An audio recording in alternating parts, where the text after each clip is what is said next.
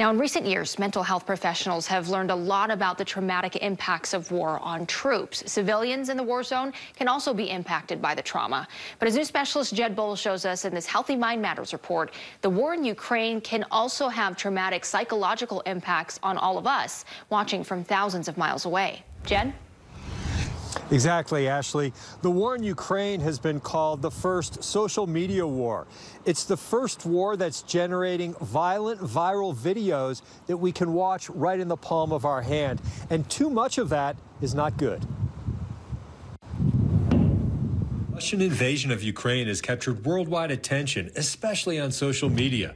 Dr. Steve Sugden is a psychiatrist with Huntsman Mental Health Institute. He's also a colonel in the U.S. Army Reserves.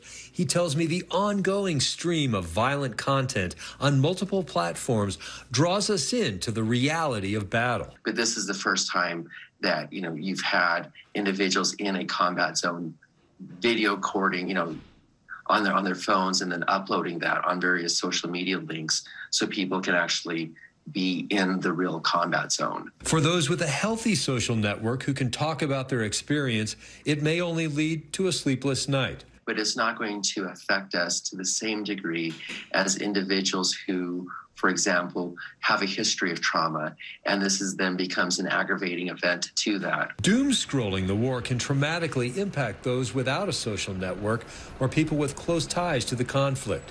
When is it too much? The most common one is having difficulty sleeping. They might feel that they're more edgy.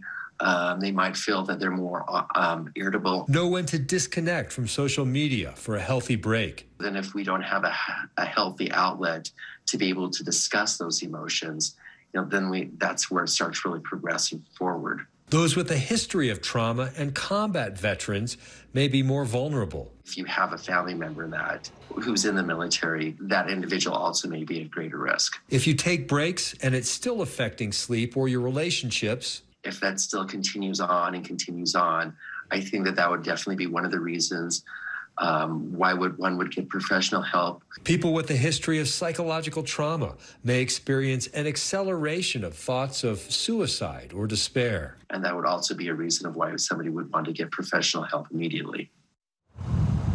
Dr. Sugden tells me that there were some similar responses after the attacks of 9/11 by people who were watching those attacks repeatedly on television. But he says the ability to watch these videos now right on our phones has taken the issue to a more serious level.